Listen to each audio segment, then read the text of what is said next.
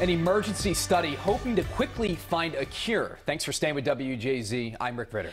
And I'm Denise Koch. Doctors across the country are working together to find a solution that could help COVID-19 patients struggling to survive. It's a huge story for sure. WJZ is live tonight. Avajoy Burnett explains why people who have recovered could have the answers doctors need. Avajoy.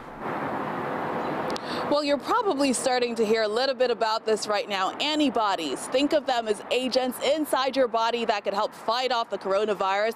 And that's where survivors come in. Your plasma could help save a life. Inside Ascension St. Agnes Hospital in Baltimore, doctors say 4 COVID-19 patients are hanging on to life. All my patients are critically ill, all have varying degrees of organ failure.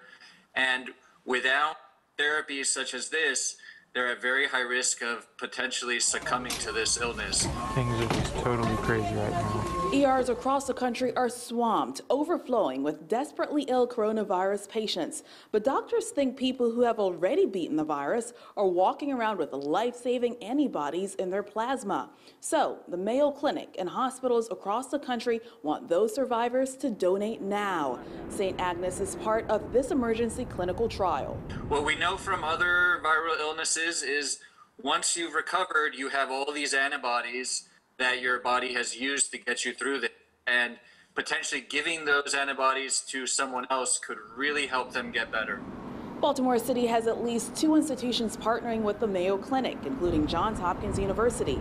The Red Cross will be on the front lines collecting plasma from survivors. Yes, without a doubt, with no hesitation. Like Kevin Greenaw, who says it's a no-brainer. He'll donate if he qualifies. I just think that from a spiritual perspective, from a society perspective, that if I have antibodies in my body that can help other people, that this is something that I should do.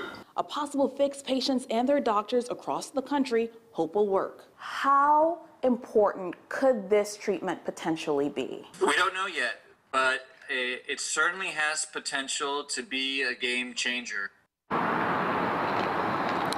And because COVID-19 is so new, doctors don't have all the answers just yet. But officials at St. Agnes are telling me that there are cases in the Midwest where after someone received that plasma, they started to see a change in 2 days. Live at 5:30, Avajoy Burnett for WJZ.